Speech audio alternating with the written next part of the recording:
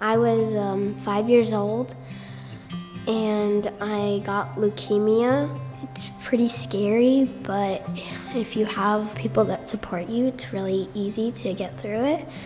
But once you don't have it anymore, you're like, whoa, I can't believe like I went through this. This is so cool. I thought like I wouldn't make it.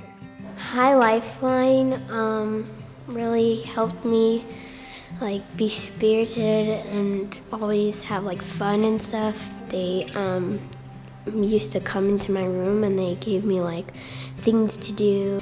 They made events and they helped me get through cancer, so I really appreciate that. I feel really good to be cancer-free. I don't have like anything wrong with me and I'm so happy. Woo!